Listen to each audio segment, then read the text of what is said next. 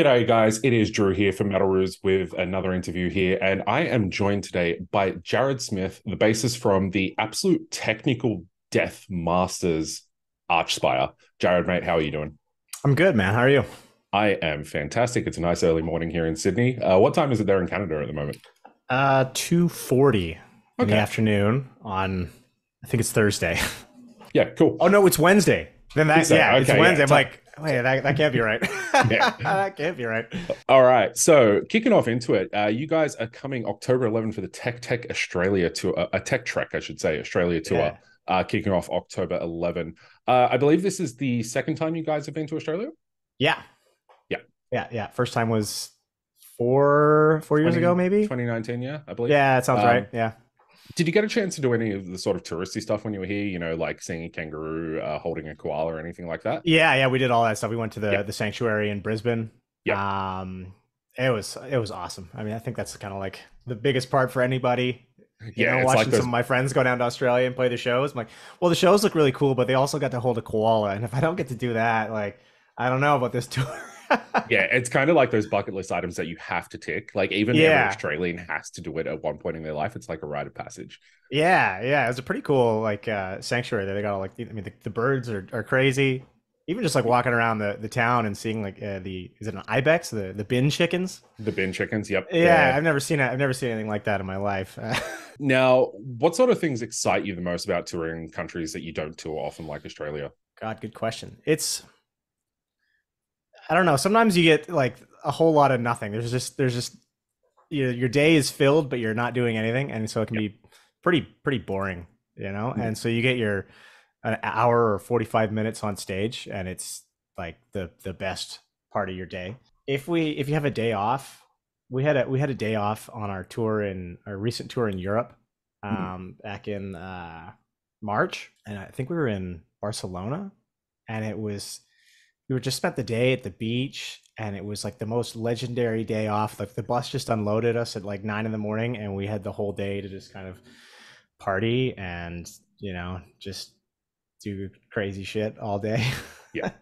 And by the end of that, I was like, man, that was like the probably the best day any of us have ever had on tour. It's always good to But hear it's when you like, get those days. yeah, but it's like such a rare thing because usually you're just like hurry up and get there and load into the venue, and you kind of just in the same cycle every Mm. day, or the same schedule every day, just loading in, setting up, sound checking, time for dinner, doors are open, so we got to work.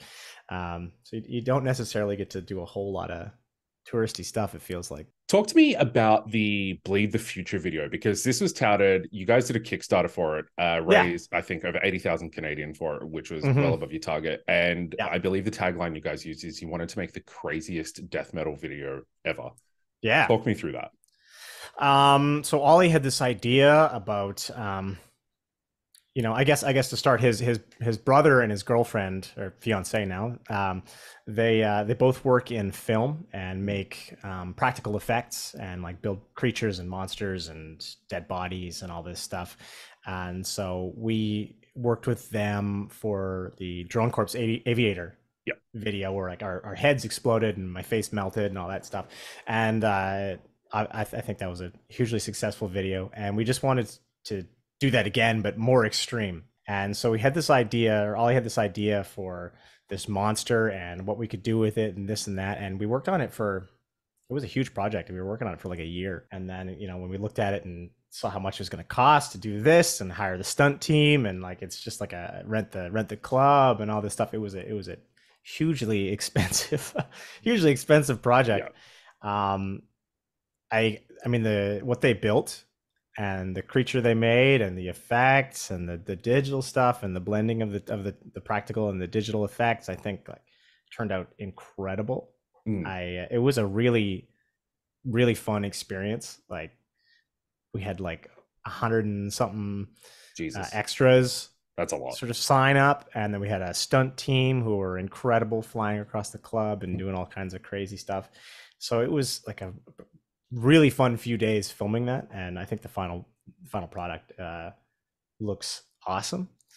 And I think it was maybe a little too extreme. We wanted to make the most extreme metal video ever, and YouTube has like age restricted it and kind of shadow banned it. And I'm not sure if it's because of like the drinking or the gore or the strippers or what we It's what YouTube. element Let's of just it got assume it. it's the strippers. Yeah, I don't know what actually element got it sort of restricted on Yeah. YouTube, but it didn't.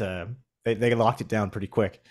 So mission successful, I guess. Yeah, I don't think you can ever go too extreme with it, and I absolutely love the Yeah. video, Oh, thanks, man. Yeah. especially at the end. Like, if anybody that hasn't seen the video, I highly recommend watching it. I'll probably leave a link to it in Yeah, the please. description. But just at the end, when the janitor comes in right at the end and Oh just yeah. sees the mess, Yeah. absolutely comedy gold. That. Yeah, What do you that's our think friend. was? That's our friend Dave, and Yeah. it's a bit of an Easter egg. He was in the Drone Corps Aviator video as well, cleaning up. So we were like, Nice. it'd be funny if we had him back again, cleaning up. So Almost could have him as like a recurring mascot cleaning up yeah, in every video. Iron yeah, Maiden has yeah, Eddie, and you guys can have Dave. totally. We got Dave, the janitor. Yeah. Yeah. What was the sort of craziest part about filming that video, like on the actual day? Oh, I mean, filming all of our own deaths was really fun. I Yep. would say my favorite shot was Toby's. He was like eating his pasta, and like every dish got bigger and bigger and bigger, and he did this look where he was eating his pasta and stuffing the spaghetti in his mouth, staring straight Yep. into the camera. And I think that was probably the funniest moment on set for everybody. We were all dying as he was like kind of stuffing his face. He did a great job there. Yeah. Trying to look at everything because there's a lot packed into. It's a lot. It's a Yeah. lot, and like it's. I know the kind of the storyboard or this what the story is of the video, and I'm like, oh man, it's like really rapid fire. It's kind of hard to keep up Yeah. here. And I Yeah. think that it's a video that really fits the whole style of Archspire as a band, because it feels like a lot of your stuff really is rapid fire. You've obviously got the Mhm. insane technical wizardry. Then you have the sort of more quiet, introspective parts. Like if you look at the starter track, like Drain of Incarnation, for example, Sure. it's got that whole sort of minute build Mhm. up to it. And then, of course, Ollie with his almost death rap vocals Yeah. that are almost Yeah. like a shotgun blast. How did that sort of style evolve over time? Like, how did you come to, because you fit into a sort of unique niche in tech death where there's a broad spectrum of stuff going on in all the songs. Yeah, I mean, Ollie is a big fan, and Spencer as well of like speed rap and Tech Nine, and so the vocal style sort of is heavily influenced by that. But Yep. also, like we're all, we love death metal, so Yep. can't just rap. So there's that element, and we all have this kind of love tech death, and kind of the bringing of those two together, I think, is really good. And as you learn to write music, you learn that you need space every now and then. You need the listener needs a place to sort of have like breathing room. Yep. And some of the clean sections are for that, and they're also like written in for like our own like bodies and Yeah. like our arms, and like you can't just like blast for 5 minutes straight and then go straight into the next song. It's like we need a little bit of like breaks in the song, so we kind of write them for a couple of reasons. One, it's like it's good for the song structure, and then also it's like you need that little bit of rest in there so your arm need a little while playing. Yeah. So. Yeah, I've seen sort of this trend in a lot of heavier music lately as well. If you look at a band, sort of, for example, like Whitechapel, that are starting to add clean vocals and things like that. Do you think that's a direction, or is there any temptation to go down that route, or are you like sticking to your guns? I don't think we'll ever do that. It is, something that like bands tend to do over time. Is they for whatever reason, and I'm not gonna knock it. It's not my band, but a lot of bands do tend to go towards clean singing after a while, and it's probably to like reach a wider market, maybe, or whatever. Or it's just not. It's not necessarily something that any of us really in the band enjoy. Yep. So no. Fair enough. Yeah, There's like, I think the melody for us comes from the guitars or from the bass, where like the melody is already there, and we don't necessarily need the vocalist to do that as well.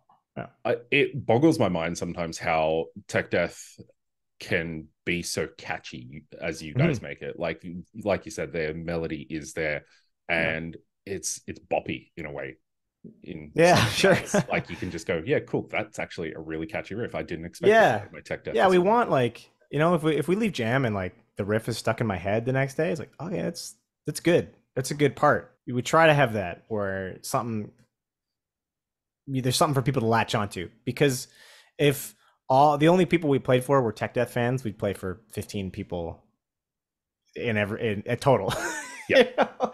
And so you need to have something in there that people who aren't tech death fans can sort of latch onto, Yeah. and it needs to be catchy. And if you have that for people, then it's just going to be better music and more memorable music. Mm. I think you And guys have managed to sort of hit that sweet spot as well yeah, of bringing tech death to a wider market. yeah, I feel definitely things like Dean with his 4 levels of death metal videos on yeah, YouTube have, I think that was how I got introduced to the band originally. yeah. I think his YouTube channel has been, you know, a huge thing for the band, kind of behind the scenes, that maybe we don't Yeah. don't necessarily factor in. But like, there are lots of people at the shows who've never heard of us or never been to a metal show Mm. before, and they're like, "Hey, Dean, I watched your channel." I was like, "Oh man, this is something to this," you know? Yeah, it feels like you guys really are leveraging social media and sort of all the different platforms available to get your stuff out there. And I think that's a way a lot of bands are going nowadays. Was it a Yeah. conscious thing to, like, obviously with the Kickstarter, but to go down that route of making these crazy videos and sort of marketing yourselves in that way to reach a wider audience? Yeah, that's kind of where everything is at now. Yeah. Everything needs to be like viral and short and crazy and kind of TikTok, like instantly consumable. We made, I don't know if you saw this video, but we made on April Fools, while we were on tour in Europe, we made a spoof video that we were gonna, like, we filmed it all with like a cell phone, and just made this really kind of crappy video, and said that was going to be the actual, this was what we I do fundraised, remember seeing this actually. right? Yeah. And that stupid video actually, I think, has way more views than the real Bleed the Future video, right? So it kind of shows you where stuff is at, where it's like, here's this stupid idea that we filmed with a cell phone. It cost us no money, but it's really funny. Will probably be more successful than like Yeah, I something think you it's actually care about. yeah, I think it's like bringing your personality and having your personality show through that stuff that people Sure. relate to Yeah. more. Yeah. And Yeah. I get that. obviously it's resulted in things like the Juno Award that you guys won as well, which I can imagine would have been a pretty big deal. That was a really big deal. It's a pretty crazy platform for a band as extreme as us to be recognized at. It's like the first time we went, we were nominated, we didn't win, but like everybody in like Canadian music, which whatever, small, but it's like everybody in Canadian music who are some people are huge names, they're there, and it's like you just see them, we're all having dinner together. It's like, this is a really crazy room to be in because you yell at people. Yeah. Yeah. And then to win, I never really expected a band as extreme as us to win. And like you were nominated with some pretty good contemporaries. I know Spirit Box was there, Brand of Sacrifice was there as well.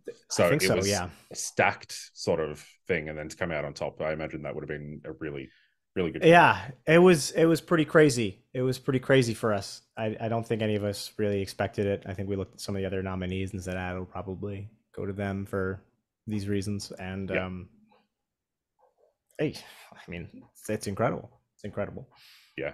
It's heartening to see sort of music like this being recognized on a wider scale. Yeah, shows that I gotta like, it's really cool to see that the Canadian awards, the Junos, are like actually recognizing real metal bands, and not like, if you look at the Grammys, I mean, Foo Fighters will win Best Metal, and Tenacious D will win Best Metal, because I think it's like Metal Performance or something. It's not even like Best Metal Album or whatever they call it. It's like branded in such a way that's like, oh, they covered Holy Diver, so we're gonna give it to them. So it's cool to see that it's like, I mean, Gorguts was nominated, like real kind of underground death metal bands get recognized through this award system, and it's pretty great to see. Yeah, I think it definitely is, and I think it just shows that metal is starting to have the broader appeal across like just a wider audience and being more accepted nowadays, which I think is I hope so. Yeah. I mean, you look at what Lorna Shore has been able to do over the last couple of years. Yes. And it's like, this could be, good for everybody. Yeah, I never thought that I was going to be a fan of deathcore, and then Will comes along with his Yeah. screams, and I'm like, okay, I like this now. Oh, yeah, this is actually pretty cool. Yeah. This tickles something. It awakened something inside of me that I didn't know that I had. Yeah, it feels like it's on like their second wave of deathcore right now, because I remember when it was like 2008 and everybody hated it. Yeah, Everybody hated it, and now there's kind of this like new wave of deathcore bands that are coming out, and like it's got a lot of traction. You yeah, know? it definitely has, and I think every genre nowadays just is blowing up in all the best ways, and I'm so happy to see it because then you get all this diverse musicianship, all these Yeah, different bands, different flavors for everybody. yeah, I think it's great. yeah. Well, I don't want to keep you too long. I understand you're probably a busy man. Do you have anything else you want to say to the people before we go? Come to the show, come hang out, buy a t-shirt, say hi. Yep. I hope to see y'all there. Yep. And as I said, the tour kicks off on October the 11th. If you just search Archspire Australia, there will be tickets and there will be a link in the description below. Jared, it has been a pleasure. Thank you Thanks very so much for much. coming on. I can't wait to see the show. I'm super excited for it. Hell yeah, man. See you there.